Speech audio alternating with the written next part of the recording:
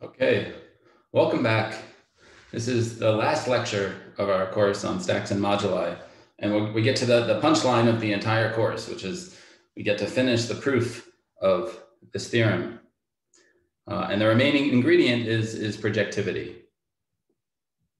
So that's today's goal. And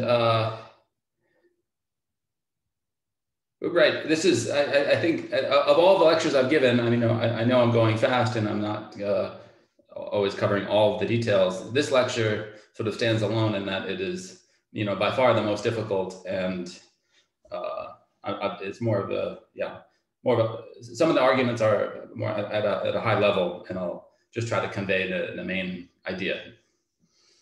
Right, and maybe the main references for this class, for this lecture, are Kolar's paper on the projectivity of complete moduli, and that sort of builds fundamentally on ideas from Vivek on his book in quasi-projective moduli for polarized varieties. And I think that, we're mostly following Kolar's paper here. And so today's, you see on the screen, the outline for today, there's 6 sections. I'm going to start with like a quick recap of how we got here. And then I'm going to go through sort of the setup for MG bar, defining the line bundles that we'll try to show are ample.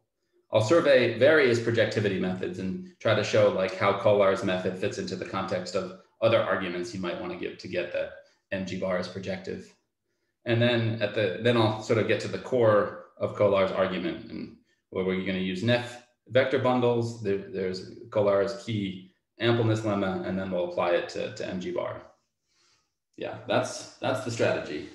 And so let's start with sort of a recap of how we got here. And so I've mentioned this before, but this was sort of the philosophy that we're taking to construct MG bar as a projective variety is this 6-step process. And I'm formulating it as I did before in sort of a more general setup, so that because it's the same process that you might want to apply to construct any other projective moduli space. And so in our setting, we're interested in MG bar, right? And that we defined as a stack of stable curves of genus G. And we see that it sits inside, the stack of all curves.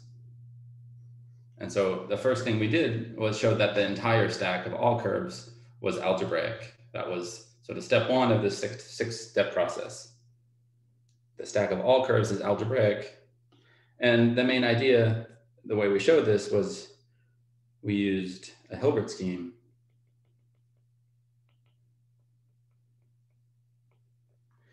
to construct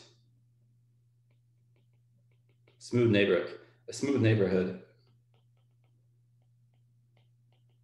from some Hilbert scheme to the stack of all curves around any particular curve, around any curve. Right, and once the stack of all curves is algebraic, you want to then deduce that the stack we're interested in, that is parametrizing stable curves, is also algebraic.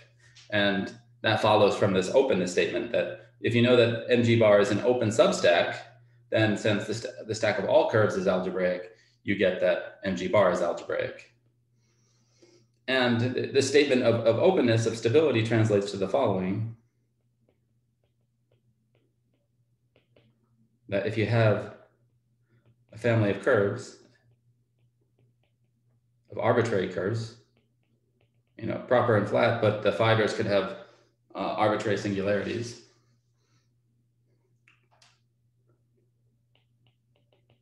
Then what you need to know is that if you look at all the points in S such that the fiber is stable, you need to show that this is an open subscheme of the base.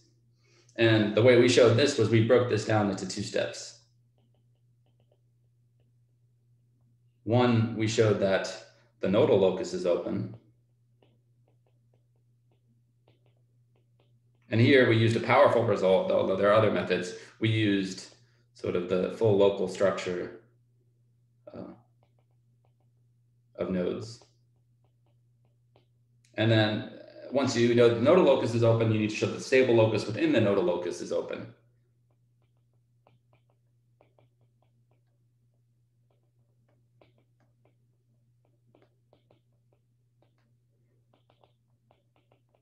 And here we had two different techniques. We sort of used that.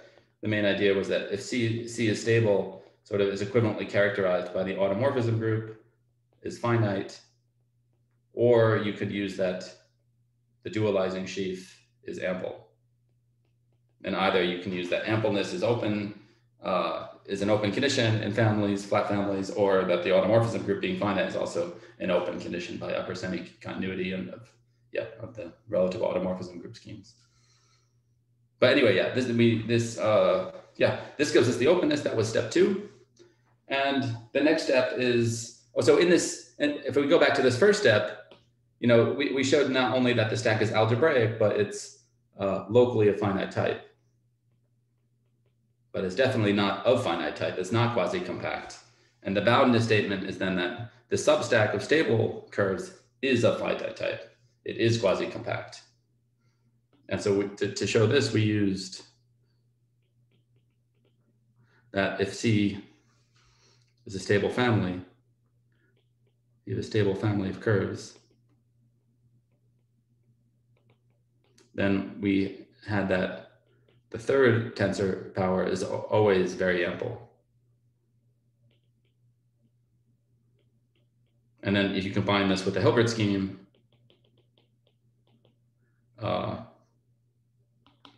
therefore you can use the Hilbert scheme inside the tri-canonical embedding, and the fact is that this is a finite type. Right. So that gives us that, and so now we after these first 3 steps, now at least we know that MG bar is a finite type algebraic stack, and then we can even get it to be Deligne-Mumford by using the criterion that it's that the automorphism group is finite and discrete. So we can even get Deligne-Mumford, and then applying the Kiel-Mori theorem in step 4, because this is MG bar is Deligne-Mumford,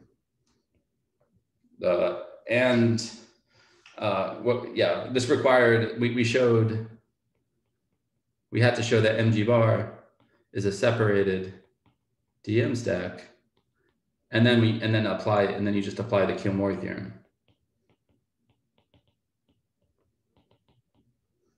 Right, and that theorem produces a coarse moduli space where we've now written it in without the calligraphic font, just a Roman font, this MG bar, and this is now, we know this separated algebraic space. So and then another key step, and this was one of them, in addition to the Kiel-Mori theorem, this was also one of the main theorems of the class, was stable reduction, which we just showed in characteristic 0. The MG bar is proper, and that implies that the coarse moduli space is also proper. And the way we showed this, just to remind you, is we verified the valuative criterion for properness. And we just did it in characteristic 0, and it required using some results in the birational geometry and the minimal model program of surfaces. And the final step, which is today, is projectivity. MG bar is a projective scheme, a projective variety. And this is today. And like in step 5, like birational geometry is going to play a crucial role in our argument. Right, and that's that was sort of the goal of the course, was to construct MG bar as a projective variety. Many other courses start with sort of assuming that as their input, and then that's really where the fun starts, where you can start studying the geometry of this moduli space. But it's sort of nice to know, I mean, the construction itself is sort of this remarkable and beautiful fact in algebraic geometry, and what got me interested sort of in moduli spaces to begin with. I should also say, like, yeah, sometimes you can just work directly with the stack. You don't need to know that you have a projective coarse moduli space. But often as you have many more tools at your disposal if you know that it's a projective variety. Like you have sort of intersection theory and Hodge theory, the whole toolkit of projective geometry, birational geometry, and whatnot. So like you can yeah, knowing that it's projective allows you then to exploit those tools. Any questions? I'll pause for a moment.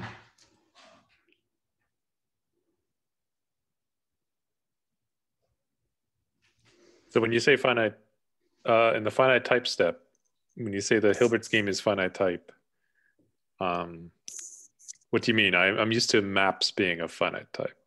Oh yeah, finite type over the base. So here okay. So over S? Yeah.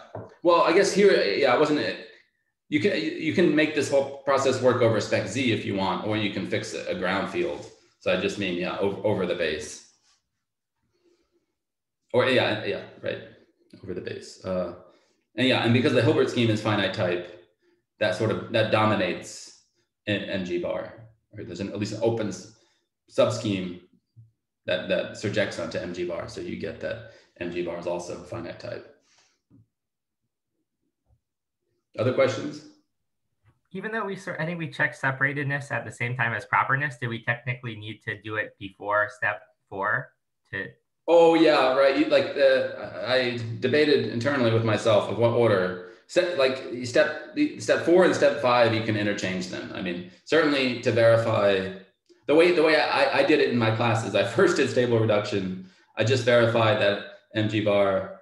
I verified the existence part before the uniqueness part. So the last thing I did was separatedness. But maybe it's better to first do separatedness. Yeah, you can do the separatedness first, then get the coarse mod. Yeah, you have a choice of which order you do these arguments in.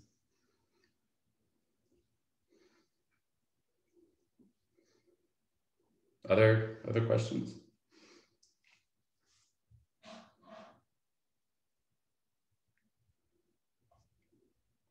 Okay. So yeah, so let me quickly give you the sort of the setup for today, and namely, like what I'm going to introduce some vector bundles and line bundles that we'll study. So we start with we take the universal family over MG bar, and then we're going to use that to define a coherent sheaf. So I could take the relative dualizing sheaf and I can take it to the kth power, and that's a line bundle on UG on the total space of the universal family. In particular, it's a coherent sheaf, and we know that we can push forward coherent sheaves, and we get since it's a proper map, the push forward is also coherent, and so we get EK, and this is a coherent sheaf on MG bar, and this is the first time we're really using sheaves on Deligne-Mumford stacks in a fundamental way. I mean, we use the structure sheaf in Kiyomori kind of. Yeah, that played an important role. But now we're using much more of the theory of coherent sheaves on Deligne-Mumford stacks. And to remind you, so you can define this coherent sheaf this way. But a coherent sheaf, like the data of a coherent sheaf or a sheaf on MG bar is to every, it's defining a sheaf in the big Ital topology. So I need to say that for every morphism S to MG, this then corresponds to a family of curves. The way I then get my sheaf on S, this is then the pullback of EK is the push forward of the relative canonical of this family. And therefore, like the sections of this sheaf over S are the global sections of this sheaf. Right, so this is a coherent sheaf, but using cohomology and base change, you could show that all of these are vector bundles. So yeah, why are we doing this? We sort of just defined, by the way, this EK was just temporary notation. I'll be writing this out fully each time. But yeah, why are we considering this vector bundle?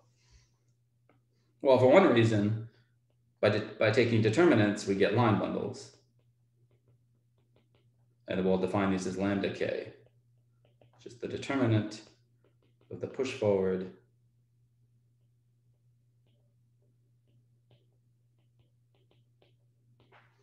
right. This is a line bundle on mg bar.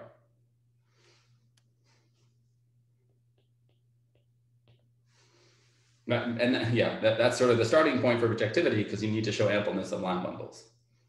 And just because, like as before, this line bundle, if I restrict it along a morphism corresponding to a family of curves, then as before, if I just restrict to S, this then corresponds by properties of the dualizing sheaf, and that is well behaved under pullback. This is then the determinant of the corresponding push forward.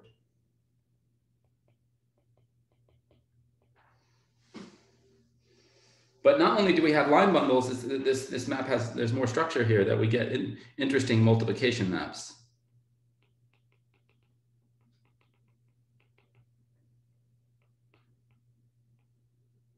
So for a family of curves, I could also do this for the universal family, but for a family of curves, I could take, if I take the dth symmetric product of the push forward of the relative canonical, this maps to the push forward of the dth tensor power of the canonical. Right, and just this, this is sort of, this map plays a very important role in today's argument. And so let's just spell out what this is concretely, even when C is, say, a curve over a field. Right, then this is the symmetric product. The push forward is just the global sections of the canonical sheaf. And it maps to global sections of the dth-fold product, right? And the kernel of this map is identified with degree D equations defining the curve in its canonical embedding, defining C embedded via the canonical. And so in particular, I guess if C is not hyperelliptic, the point is that you can recover, you can recover C from the data of this map. And actually more generally, here I was just studying the canonical, I can, given two integers, so given K and a D, we have this map from sim D. Oops.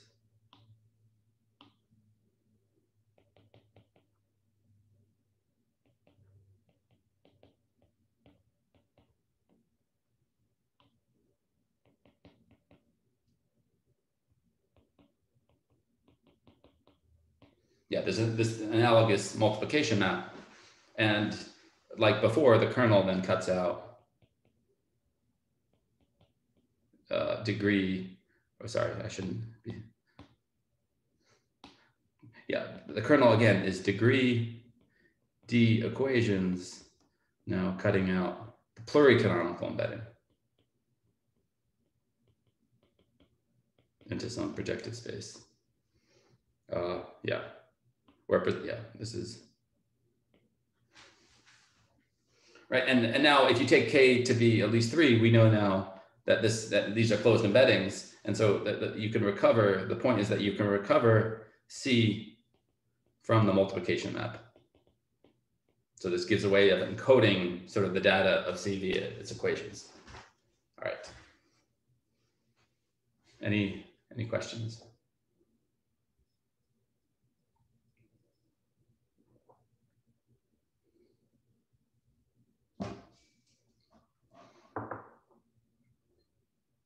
So yeah, I'm going to try to give a survey now of different projectivity methods. Right, I'm going to survey the quickly survey the GIT approach, maybe the Hodge theoretic approach, and then I'll get to sort of projectivity via positivity of line bundles leading to Kolar's approach. But it's important to go through this anyway, because there's many arguments here for projectivity, and when you get into more of the details, you can combine ideas from different approaches, and when you there's a lot of parallels between GIT's approach and Kolar's approach. And so for the first approach is geometric invariant theory, GIT. And the construction is going to depend on two integers, K and D. So the two integers we saw before, and these are also the integers that are going to come up in Kolar's construction. So given K is going to be the integer that we use, that we take a multiple of the canonical to embed our curve, right? So if we take a stable curve, we can embed it via the kth power of the dualizing sheaf, as we were doing before. And we embed into projective space. And I'm just going to use this R of K is just H0 of the dualizing sheaf. And by Riemann-Roch, when K is not 1, this is just 2K minus 1 times G minus 1. Right, and then you can also compute explicitly, if you want, the Hilbert polynomial of this using Riemann-Roch, but let's just let that be P of T. And so the whole idea in GIT is that it's easier to sort of study embedded curves rather than abstract curves. And so you consider sort of the Hilbert scheme. You sort of consider the Hilbert scheme of all subschemes with that Hilbert polynomial, but then you want to look at specifically sort of the curves that are embedded, that are the stable curves that are embedded via the kth canonical embedding. Right, and this is a locally closed subscheme, and then H, and then we let H be the closure of H prime, right? Because H prime is just quasi-projective. If you take this closure, you get a projective variety. All right, and now here is the important map. Is that I can embed H, the closed subscheme of the Hilbert scheme, into a Grassmannian, where if I'm given a curve, if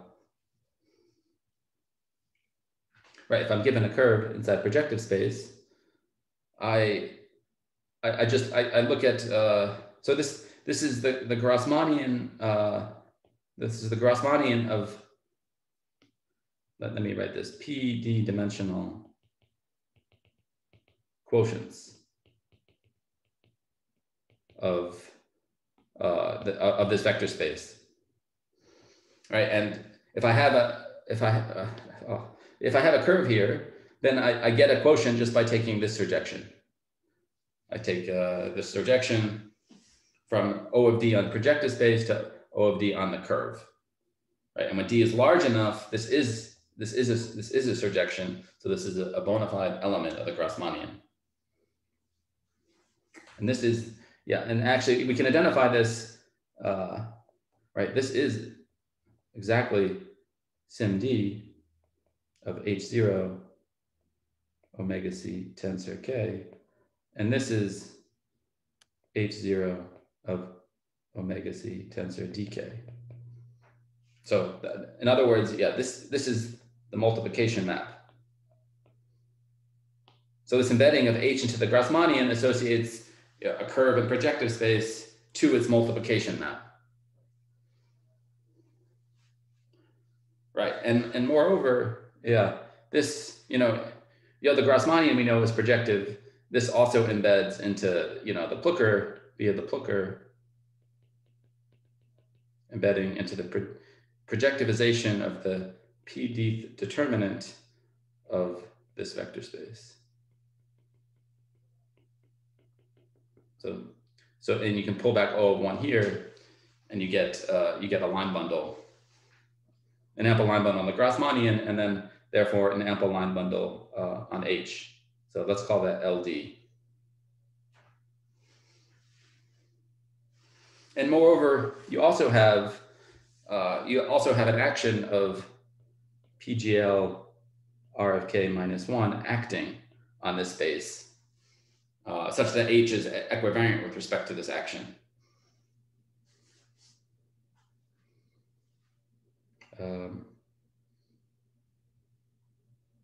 Great.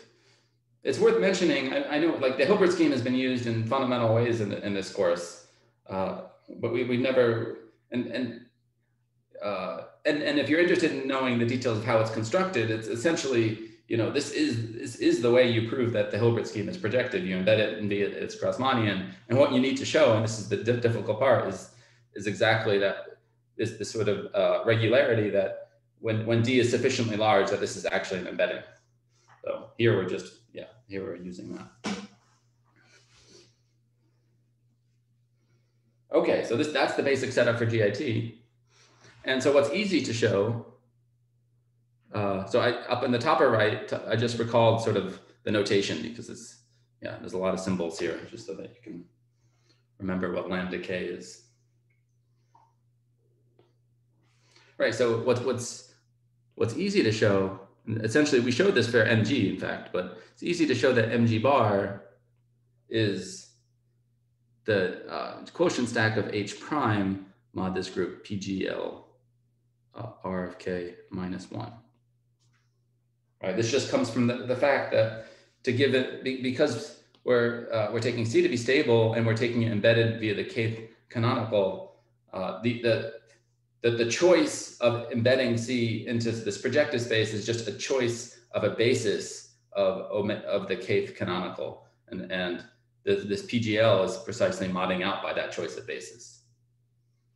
Okay, what's hard to show, this is the whole part of GIT, it's hard to show that, say, given a point H corresponding to a curve in this projective variety H, closed subscheme of the Hilbert scheme, what's difficult to show is that C being stable is equivalent to H in here being GIT stable with respect to this line bundle we just defined LD. Right, this line bundle LD, well, yeah, it was this one over here. Right, and here on the left-hand side, this is stability as a curve. And here, this is stability with respect to GIT, and that means sort of that there exists a section S on H of L of D to some power, maybe, non-zero power. But that's invariant with respect to the PGL, such that the section doesn't vanish at H. Constructing sections on the Hilbert scheme is like almost an impossible task, so that you can almost never verify that on a Hilbert scheme. But the beauty of GIT is that there's a Hilbert-Mumford criterion, which you can check in practice, and the Hilbert-Mumford criterion produces sections.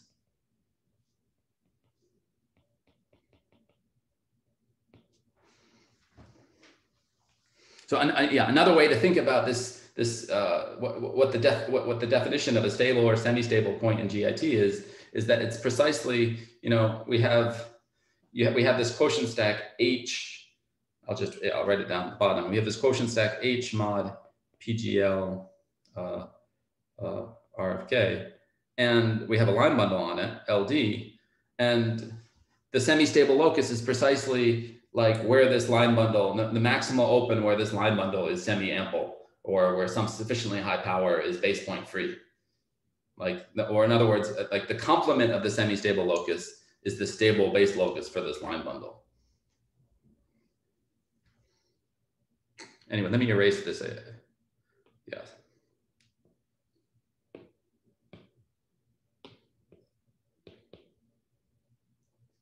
Okay, but yeah, so this is a hard point of verifying the Hilbert-Mumford criterion. But let me just tell you the conclusion is that once you show this, what you get is the coarse moduli space of mg bar is then the proj of sections of this line bundle.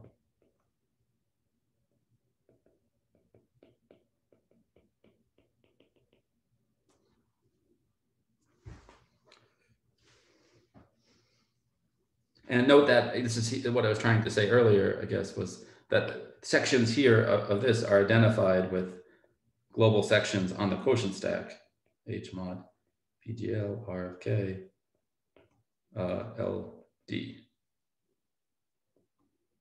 to the nth power. Oh, yeah, here I used O of H of N. That I should, let me just write. This should be LD. Yeah, same thing.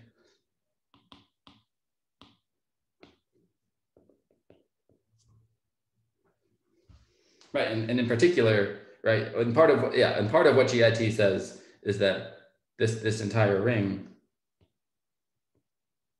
is finitely generated, and you get that mg bar is projective.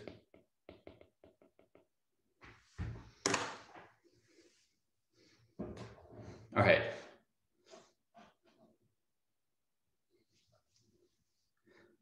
But what makes this work, I'll just emphasize again, is that you can actually check the Hilbert-Mumford criterion in some cases, and that's what allows you to get sections. And you know, ampleness of a line bundle is all about having enough sections with certain properties. And the way this works in practice is actually difficult to show this hard fact that C is being stable is equivalent to GIT stable in complete generality. What you usually do is you just show it for smooth curves, and then you try to exploit that stability to get it for everything by sometimes ad hoc methods.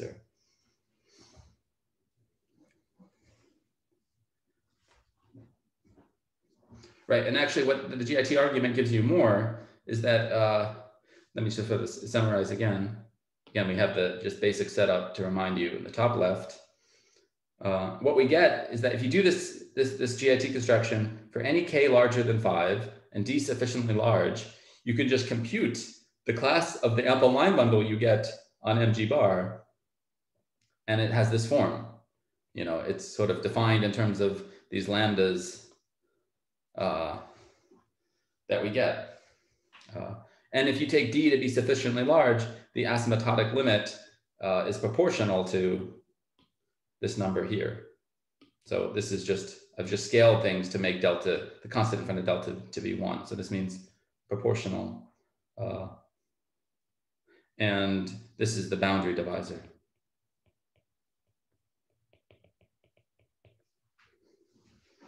But yeah, so this actually gives you quite a lot. So this is sort of tracing out part of the ample cone on mg bar in like the lambda delta plane. But you can actually get more, which is this theorem by Konaba-Harris, is that in fact a lambda minus delta is ample if and only if a is greater than 1.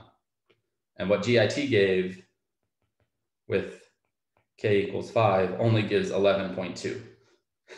So you can work a little harder and you get the full ample cone, at least in that two-dimensional plane of the Picard group.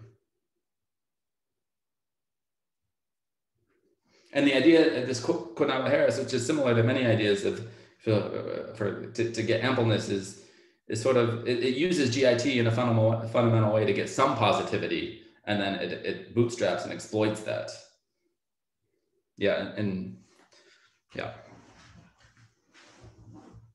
Great. Okay, so that was one method, GIT. There's another method which I'll just say very little on because I'm not really an expert in. Is that you can get projectivity sometimes by, you know, period maps and Hodge theory, where the main idea is you can associate to a smooth curve its polarized Jacobian. Right here, this is the sections of the canonical. This is as a complex vector space. This has dimension G, and then you mod out by this lattice. This is dimension over Z. It's 2G, so it's a 2G dimensional lattice inside G, and it's naturally polarized if you choose a symplectic basis. And alternatively, you can consider sort of the map from C to some sort of the hot structure. You can look inside maybe you can look at H1 of C of omega C inside the cohomology, which is, the point is that this is sort of constant. This is always G-dimensional, and as you sort of vary your curve, you're getting different lines inside this vector space. And so you get like a polarized Hodge structure. And then, so this gives you a map from MG or MG bar to some other space parameterizing polarized Jacobians or like polarized Hodge structures, depending on how you phrase things. And then the idea is that, so you get this map, and this is a particularly nice space for curves. This is sort of the Siegel upper half plane mod, the symplectic group. And then the strategy is to you first show projectivity on the right-hand side, and then if you understand that map and can show that, sort of the Torelli theorem, you can infer projectivity of MG bar. Okay. I won't say much here, other than I'll also sort of just highlight that the push forward of the relative canonical plays a role here.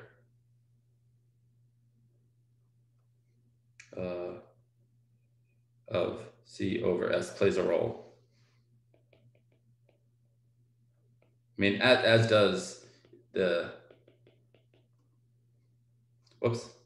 as does this sheaf via Hodge theory. Yeah.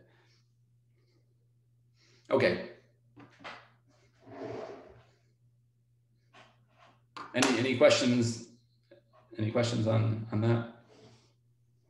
So the second approach, does it only work over C, or can you somehow bootstrap it to work over, say, Z?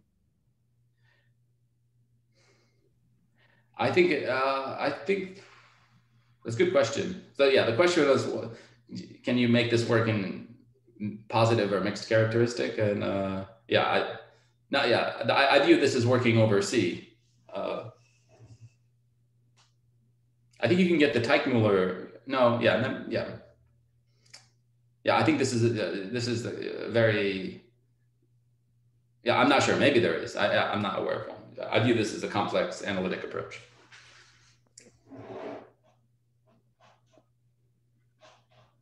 So, I mean, it's not strictly speaking the Siegel upper half plane, is it? When it's MG bar, and we're getting something projected. Right, it's including the real line or something. Yeah, not the real line, but I'll remove the bar. Yeah. Compactifying that map is an issue, and you have to address that. And I really can't say much more here. All right, so let's get to projectivity via sort of positivity of line bundles. So our third approach, and this is the idea here is that we already have MG bar as a proper Deligne-Mumford stack, and therefore we have a proper algebraic space as its coarse moduli space. We have these line bundles lambda k that are defined on the stack, but you can show that they descend. This is this fact here that sufficiently high multiples descend to the coarse moduli space. And then the goal then is to show that these line bundles are ample on the coarse space.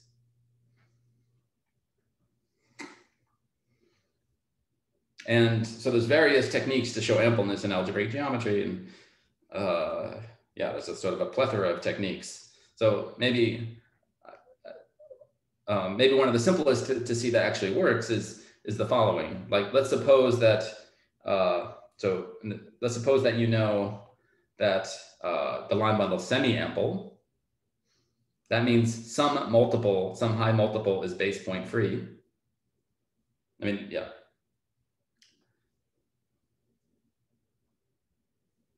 And suppose you also know that for every proper curve, that the degree of the line bundle is positive.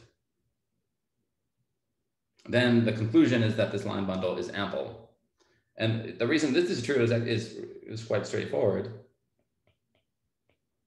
is that you have mg bar, and I could just consider sort of the map to the projectivization, or to the, whoops. I can consider the map to the that you get by taking sections of lambda k to the n. And what A tells me here, A implies that this map is well defined. Right? It precisely says that this line bundle, that there's enough sections to separate points, so you have an honest morphism of schemes or of stacks. Yeah. And B tells me that this map doesn't contract curves.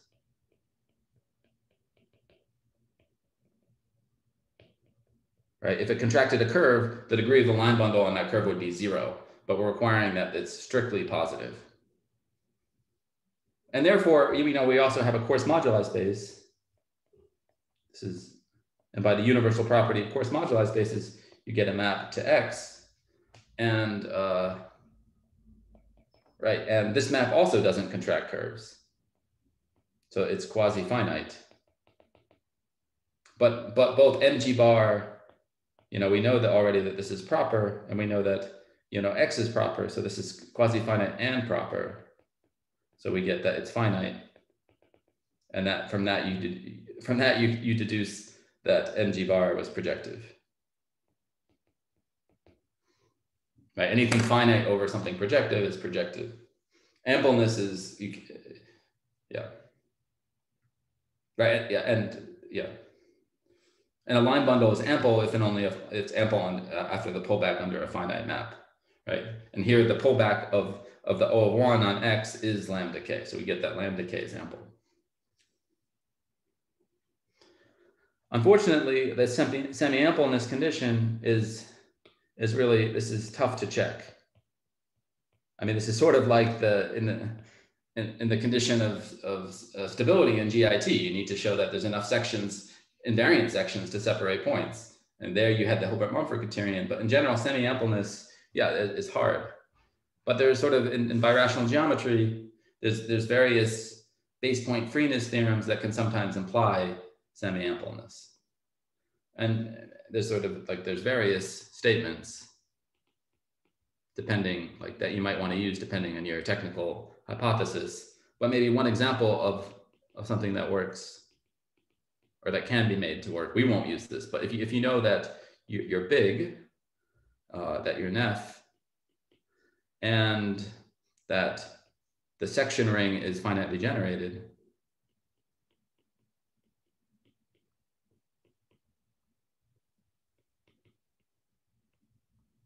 then these three conditions can imply semi-ample. But this then, this is sort of hard to, these properties are also sort of hard to show. Sometimes you can get this. Sometimes if you want to apply BCHM, sometimes you can get finite generation. I mean, usually you need to already know something is projected to start with, but and of course, this is sort of related to sort of various conjectures of birational geometry, like the abundance conjecture, and but it's sort of can be tough to use. And then at the bottom here, I've sort of sketched out other criterion that we have. These are other tools to show ampleness, and that maybe you've seen before, but sort of just summarized here that there's the Nakai-Moshizan criterion, which says that if X is a proper algebraic space and L is a line bundle, then it's ample if and only if sort of that if you take irreducible closed subvarieties of arbitrary dimension, then that you get a positive intersection. And this is actually the criterion that will come up in Kolar's method.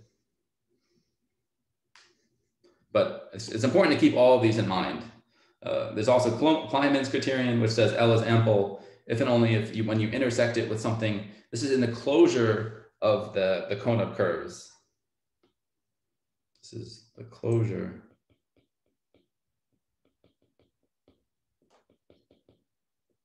And then for anything in the closure of the cone of curves, then you have that this is positive. It's often not hard to show that for an honest curve that you have strictly positive intersection, but going to the limit is really hard to check in practice.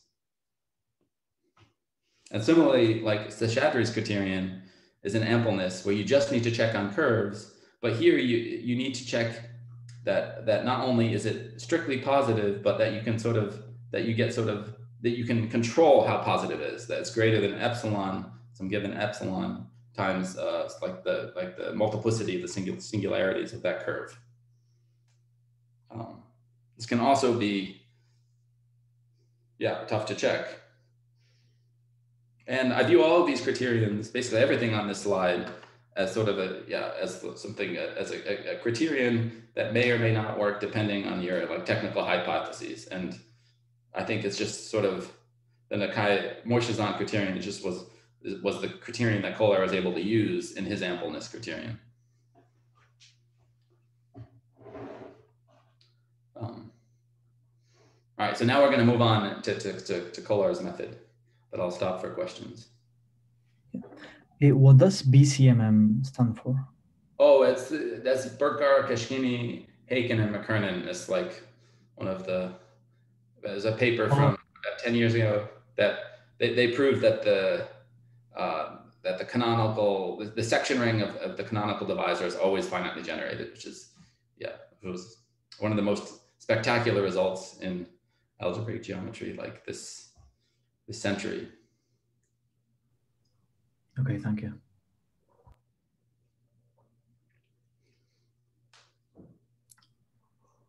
Can I ask, you said that the really tough step here is checking semi-ampleness.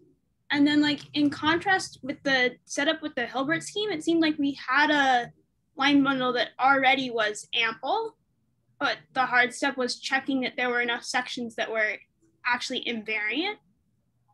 So it's now, though, we're looking just for sections and they don't necessarily have to be invariant. Or is it now that I'm working on this stack, they already sort of are the invariant ones in disguise? Yeah, right. I think if you think about it more at the stack level, then it's just constructing sections that don't vanish at any point. Right. Okay, and then that translates to on the Hilbert scheme. In order for that to make sense, we want invariant things. Right. Yeah. That's so. I guess there's two parts to the story. Is that sections? I guess that's written sloppily over here. Is that sections on this quotient stack are the same as equivariant sections on the Hilbert scheme, but to connect this to the semi-ampleness is that what we need to show is, I don't know where to write it. Okay, where should I write this? I'll write it up here. Okay, we have mg bar sitting inside this quotient stack, H mod PGL. And here we have a line bundle, LD. What we need to show is that LD restricted to mg bar is semi-ample. That's another way to phrase that the mg bar is the semi-stable locus of this line bundle. Does that help? I think so. Wait, and back on the left-hand half of this page, you wrote LD for basically the pullback of that to H, right? Okay. Right. LD was defined as, you're right, as you have this this line bundle on the Grassmannian coming from the Plucker embedding. You pull that back, you get a line bundle LD on the Hilbert scheme, but everything is equivariant with respect to this group PGL. So you also have an action of this group on the line bundle. And that's what tells you that the line bundle actually, descends to that quotient stack. Right. And then you have this line bundle on this quotient stack. And yeah, just to repeat, the main challenge is, again, is the semi-ampleness of this line bundle restricted to mg bar. All right, thank you. No problem. Okay. I think we were here.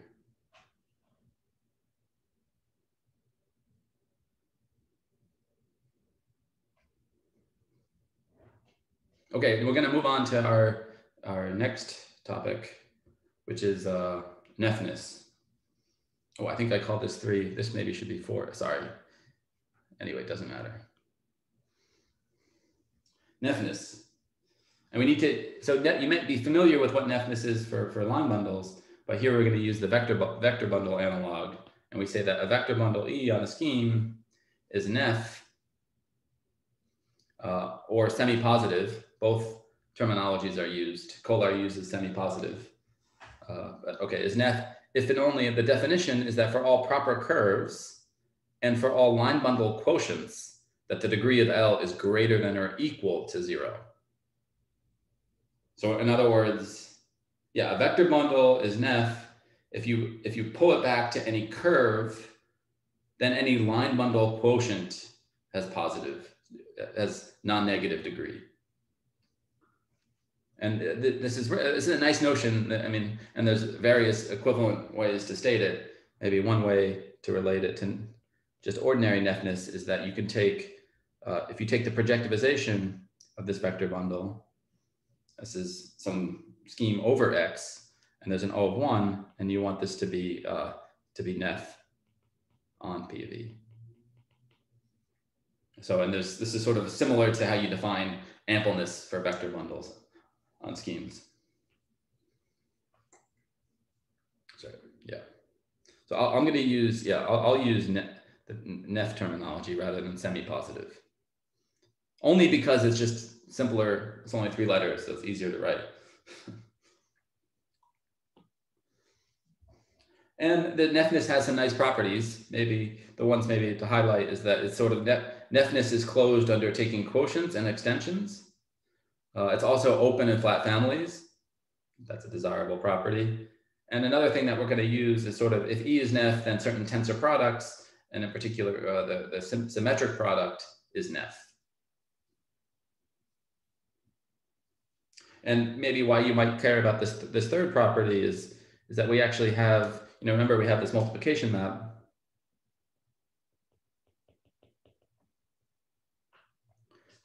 For a family.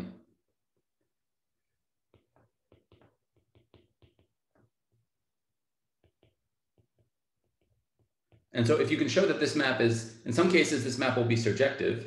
In fact, if you're not parameterizing hyperelliptic curves, then there's a theorem by Max Noether that a non-hyperelliptic curve is sort of projectively normal in its canonical embedding, which translates to sort of that all pluricanonical sections are generated by sections of the canonical. In other words, this map is surjective, and therefore, like this, you can kind of infer in that. Maybe I should say if. This isn't always true, but if you can arrange this to be true, then this is that. Then this neph implies that this is neph.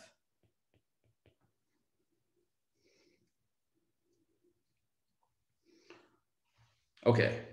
So here's, okay, so now we're getting to sort of the content of Kolar's approach. So the first theorem is that here's what we need to check in order to get the mg bar is projective. So suppose we know that mg bar is a proper Deligne-Mumford stack. Actually, here, yeah, this we already know.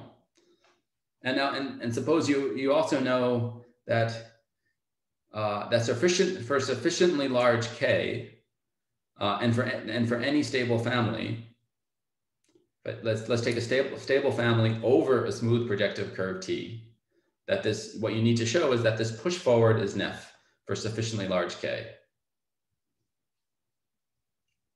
So if you get that these push forwards, which are these vector bundles, if you get nephness of the vector bundles, then Kolar tells you their determinants are ample, again, for K sufficiently large.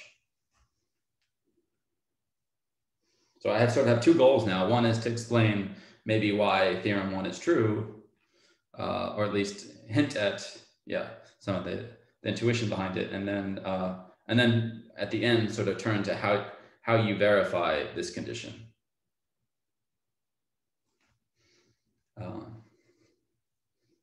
But before going further, let me just make a couple remarks here. In that, Kolar's original motivation, as was Viveg's at the time, was not to construct MG bar. That was already known. There were various methods already. They were interested in sort of constructing moduli of surfaces or of higher dimensional varieties. And this technique, this theorem 1, does work, generalizes to the moduli of polarized, to really any moduli of polarized varieties. You just need to check the analogous condition for nephness of these vector bundles. And in fact, this is the method. I mean, Kolar's method is only becoming more relevant with time. So like just to highlight some recent results is that a recent paper by Kovacs and Patakfolvi showed that uses the same method to show that the moduli of stable varieties in any dimension is projective. And then even more recently, there's the analogous result for K-stable. I should add phonos here. So in the sort of the opposite of the general type situation, moduli of K polystable phonos is projective.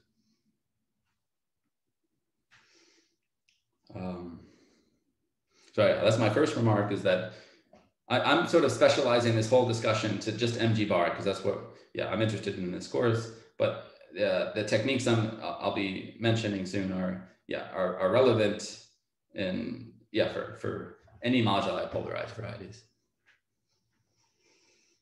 And so my second remark here is that we don't just need that the push forward of the dualizing is Nef. We need that the push forwards of powers of the dualizing are Nef for all K sufficiently large. And in fact, for MG bar, the push forwardness of just the dualizing sheaf is sort of an easier, and it's a classical fact. I mean, I think there's a long history, going back to Fujita, Karamata on this, sometimes, involving analytic techniques. I mean, Kolar even has an earlier paper where he shows this is, where his goal was to show that MG bar was, where he could conclude that MG bar is projective by, constructing certain metrics on this vector bundle,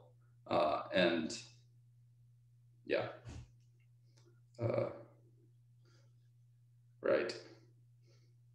But on the other hand, so while nephness for the push forward is easier, actually for MG bar, I think maybe you need characteristic 0. This is actually enough to construct it by some ad hoc methods. But I think in the higher dimensional setting, you really need the nephness of all the high push forwards of the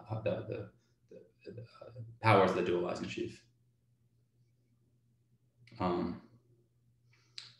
it's actually it's harder to show the nephness of these guys, despite the fact that they are actually more positive.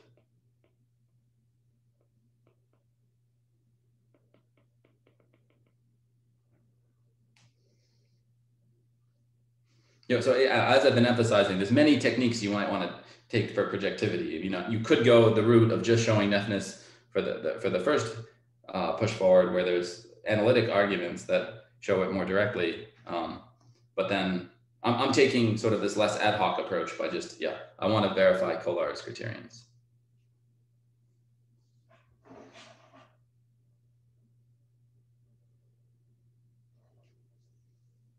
Any questions?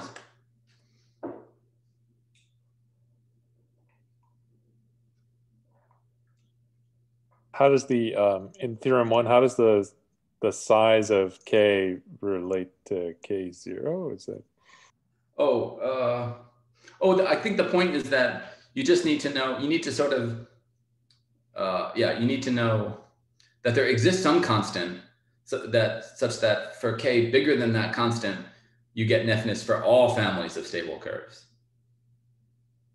And then maybe you were asking about this conclusion here. I don't know whether you can get an explicit bound on that K, of whether you can actually get, yeah, that's a good question. If you can control the K you need in terms of some function of K naught. I don't know. Yeah, that was it. Thanks. And is the definition of a stable variety standard in the high dimension? There is a, yeah, I think, yeah, there is a notion of a stable family in higher dimensions.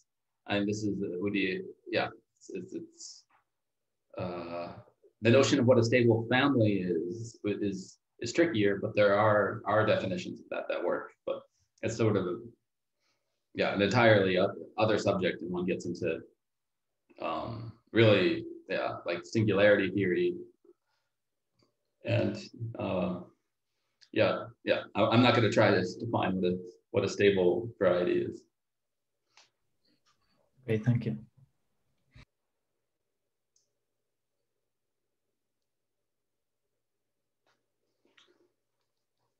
Okay, so now we're gonna get into the heart of this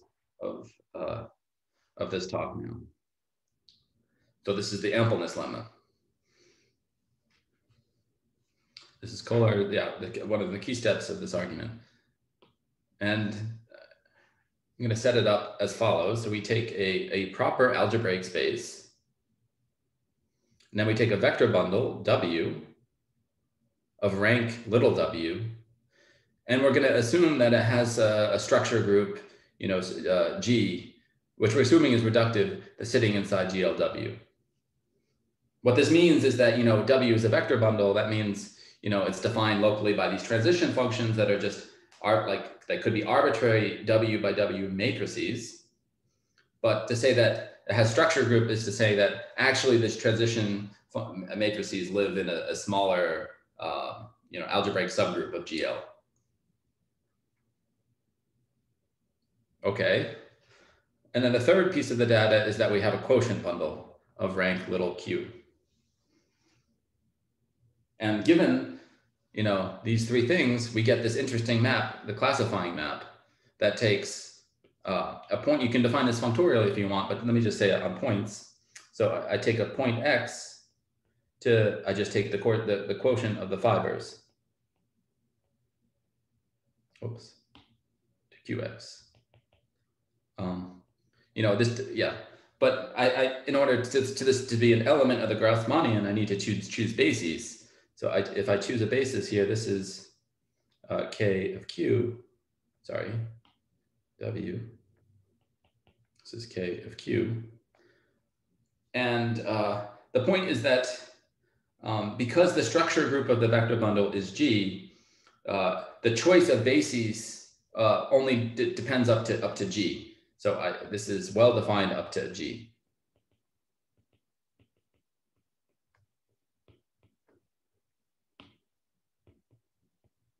So the point is that, yeah, that if I removed G from this map, that it would not be well defined. That's why I'm mapping to the quotient stack mod G.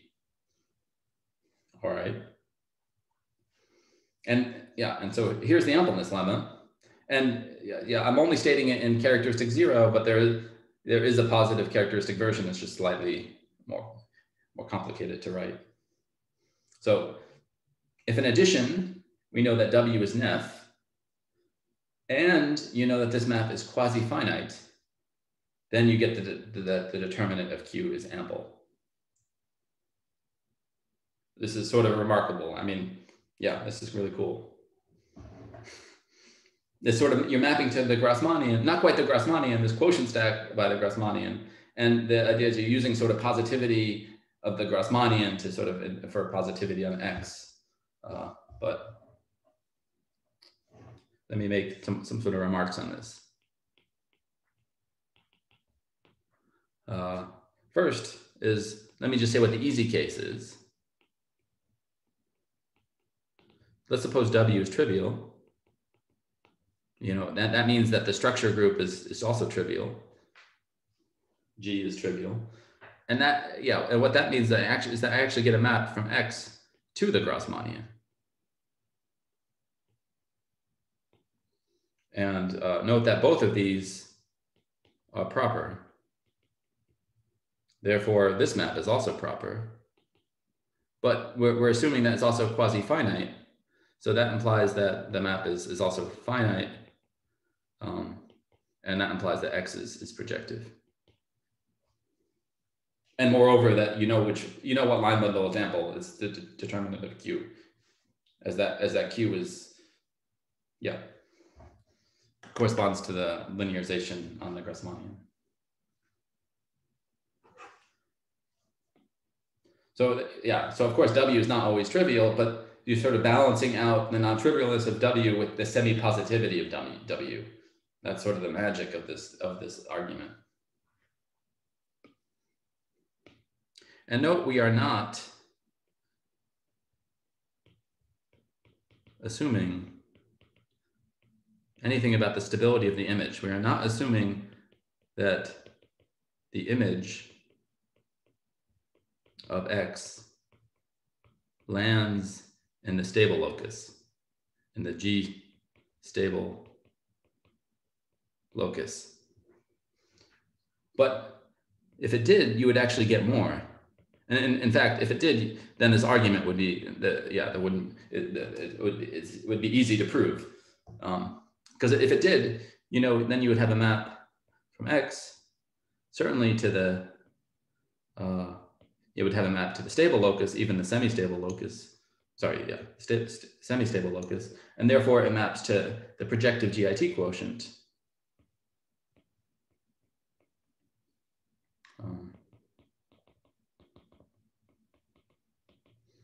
And because it actually lands to the stable locus, we know that this map is quasi-finite.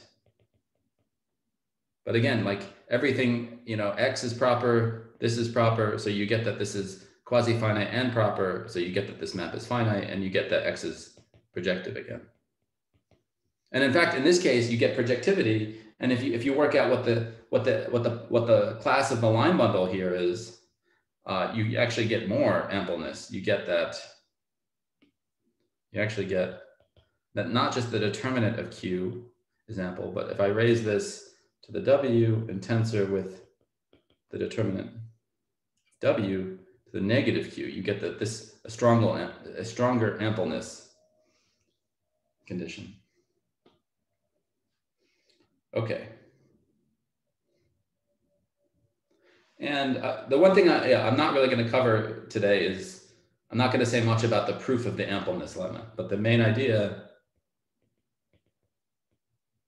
of the proof of the ampleness lemma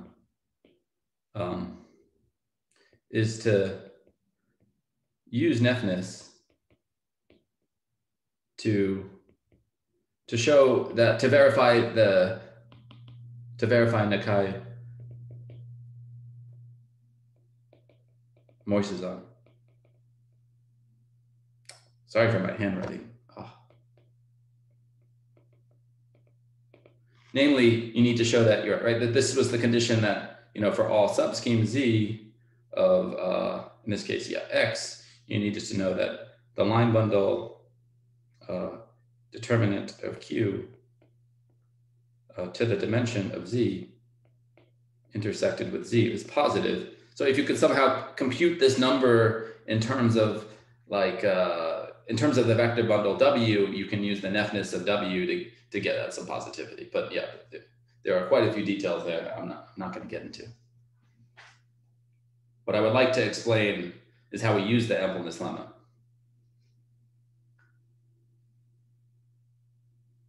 I'll pause for questions.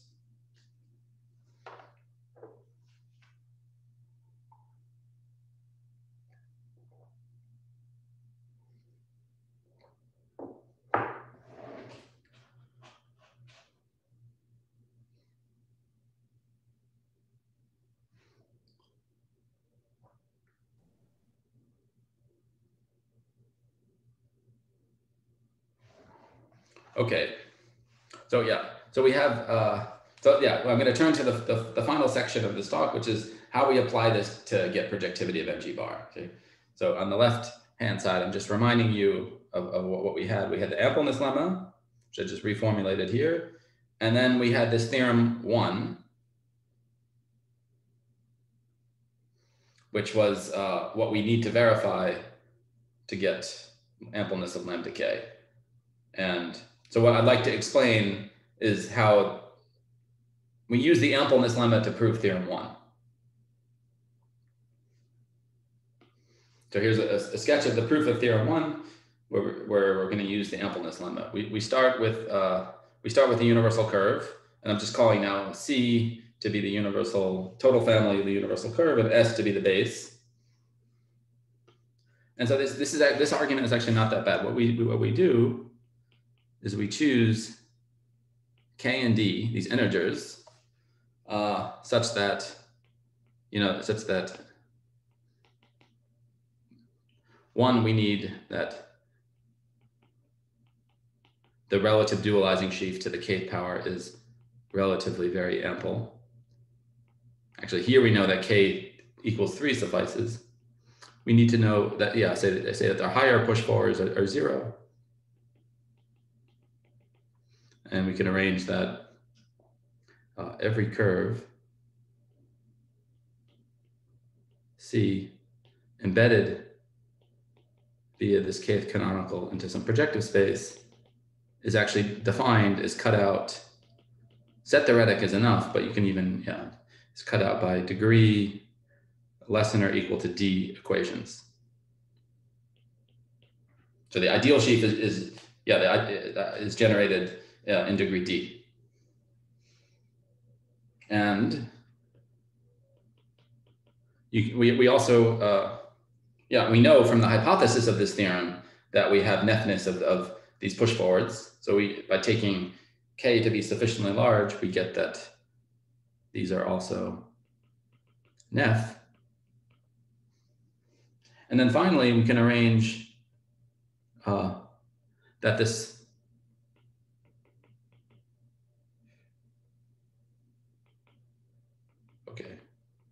multiplication map is surjective.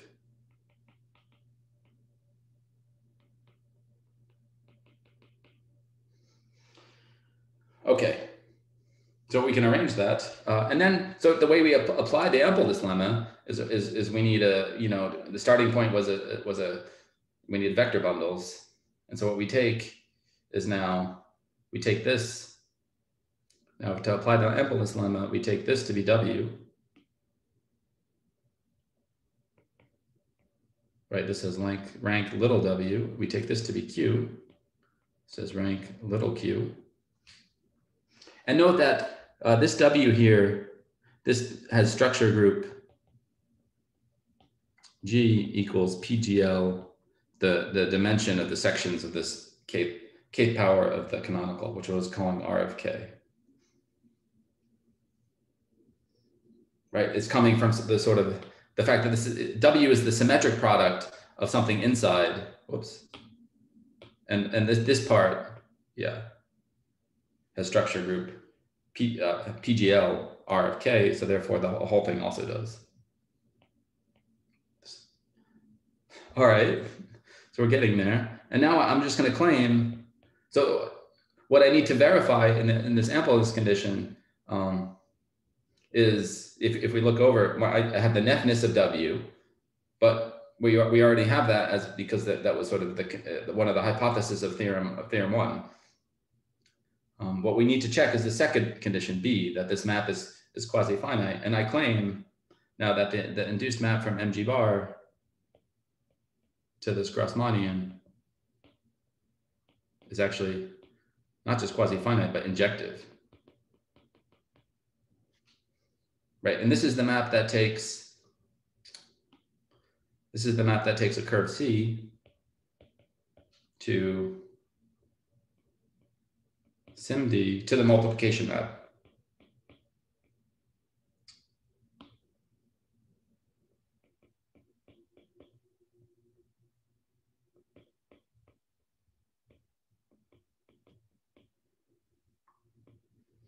Right, and because these are identified if we look at this is embedded via its kth canonical. So what that tells you is what this tells you is that O of C of 1 is omega C tensor K.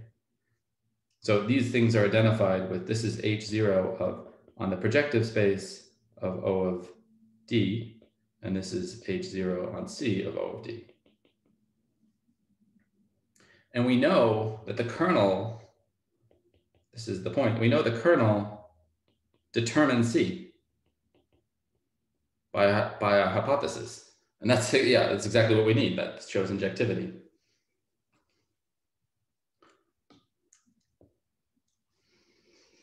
Right, and now, so just to wrap it up, you apply the ampleness lemma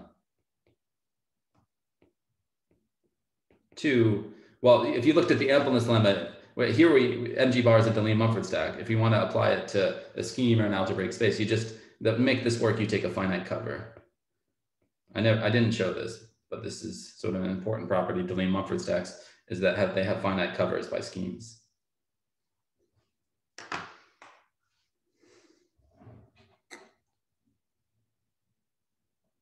Okay, I have a few more things I want to say. I think I'm going to go until 1 today.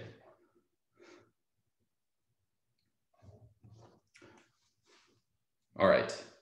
So yeah, just to recap here, this is sort of the logical order of this entire argument. We have the ampleness lemma here. Here we didn't say too much about the proof, but this, to show this, the proof uses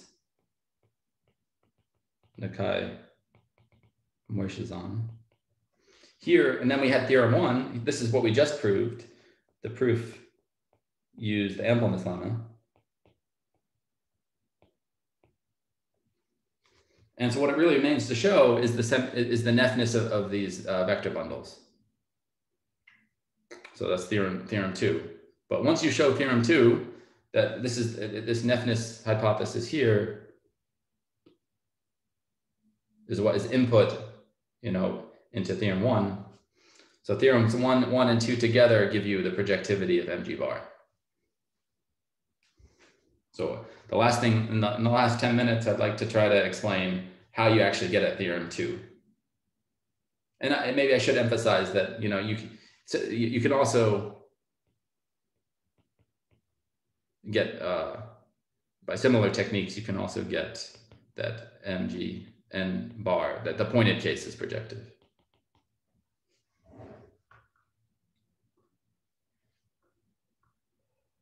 Okay, any questions? So I'm going to take, any questions?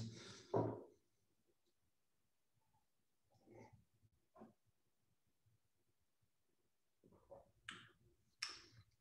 mean, this argument is pretty neat, although there's details involved. All right.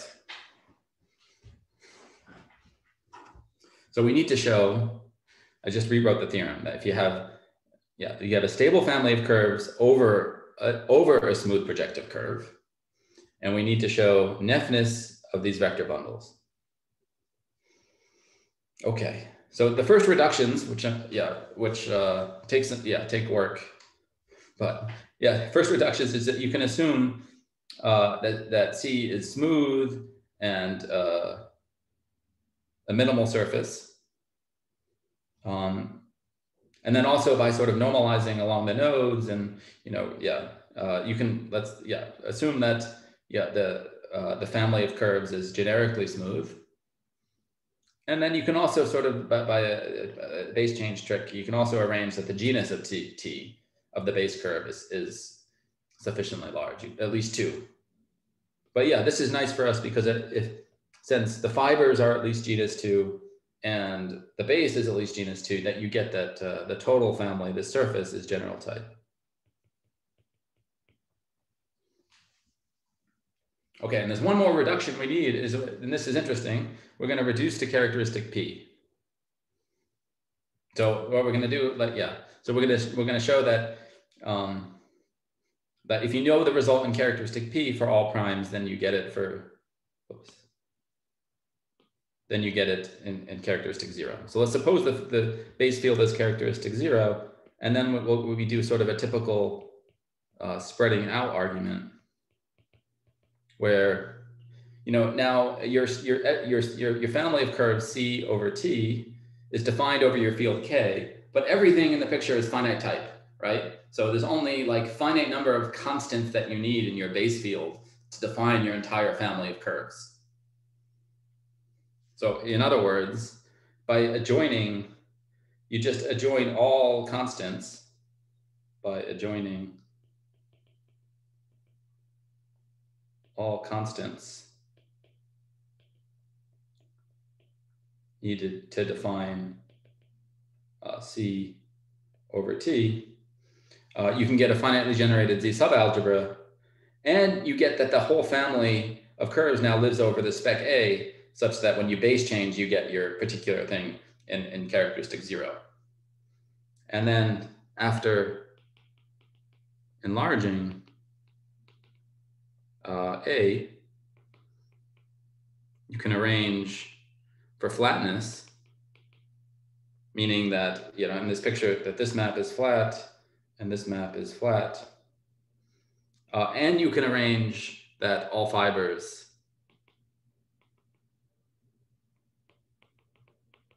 satisfy this condition star. Oh, and now, and then the point is that, like, the close points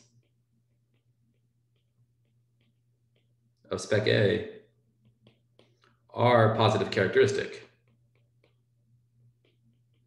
where we're assuming we know the result, and we know nephness is open in flat families,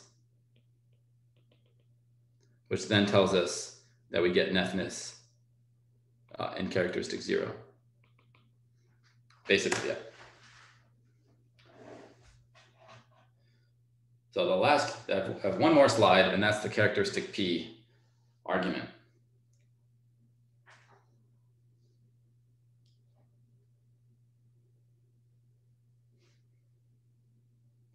Any questions first?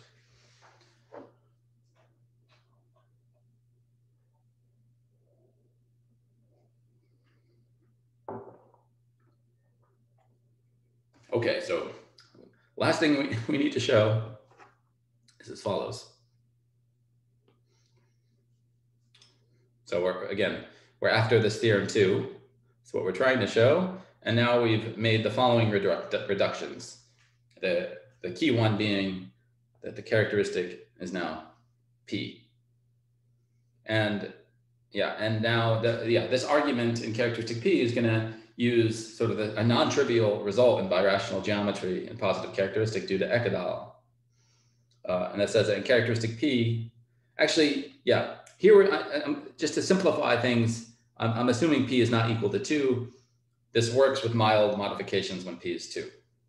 But in positive characteristic, if you have a smooth projective minimal surface of general type, which we've arranged C to be, and an effective divisor whose self-intersection is 0, then the conclusion is that you get vanishing of the first cohomology of that sheaf for n greater than or equal to 2. So I'm not really going to say anything about this result, but actually this is the version that we're going to apply directly. The version of Ekadal is the statement that H1 of S, this is of minus n is 0 when n is at least 1. So yeah, and this is sort of a classical result in characteristic 0. This is Bombieri, characteristic 0. And it's not hard to show that the Ekadal's result applies the version we wrote. Namely, like if you just look at the Serre dual, you almost the Serre dual of this version, because S is a surface, you get that H1 of S of omega S tensor n is 0 when n is greater than or equal to 2. So we're almost in the statement of that we need in green. The only difference is we need the divisor, and then you just play around with sort of this exact sequence.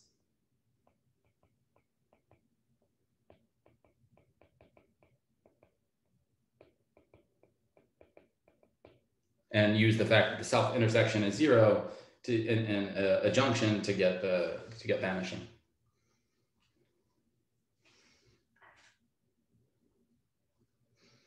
All right, so now, yeah, here we are. Let's sketch out the proof of theorem 2. So let's suppose that this push forward is not an F. If the push forward is not an F, then there's a quotient that has a negative degree on T. But here I just dualized M. So I've arranged that, yeah, M has positive degree. So M is positive, its dual has negative degree. And here's the magic of characteristic P, is that there's a Frobenius map. So if you consider the Frobenius map like applying both on the surface and on the base, it has nice properties. First, the pullback of the, by properties of the dualizing sheaf, you have sort of a nice expression with how Frobenius behaves. But kind of to the point is that the degree of the pullback along the Frobenius of M increases by a factor of P. So by applying Frobenius repeatedly, you can arrange that the degree is as large as you want. And that's sort of the whole point. And this allows you, so we can arrange that M is as positive as we want. So we can arrange that M is in fact of the form of the dualizing sheaf on T to the kth power tensor something very ample.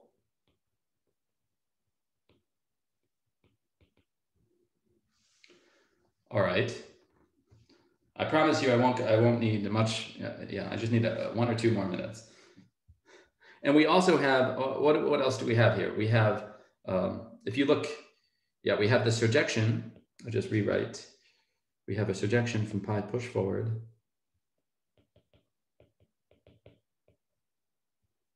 to M dual, but now this has the form of omega t tensor k tensor L dual, and this map is surjective. So taking things to the other side, we get tensor omega t tensor k tensor L. We get a surjection onto O of t. And T is a curve that we've arranged to have genus at least 2.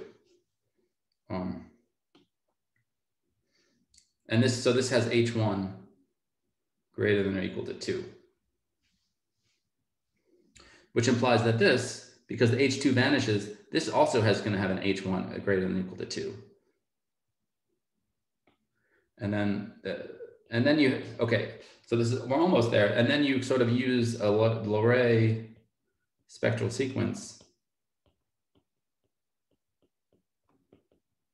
to relate these two things, to relate on one hand, H1 of what goes inside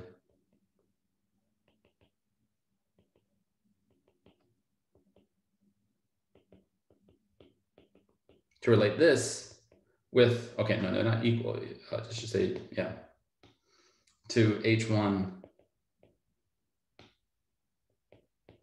on the total family of omega c tensor k tensor the pullback of L. And you can arrange then that what you get is that this also, no, okay, that this has also dimension greater than or equal to 2. This isn't a hard, yeah, you just apply the Loray spectral sequence to the right sheaf, this pops out.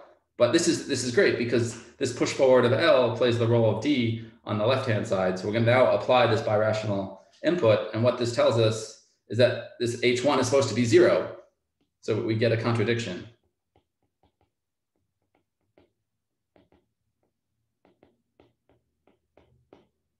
And we win.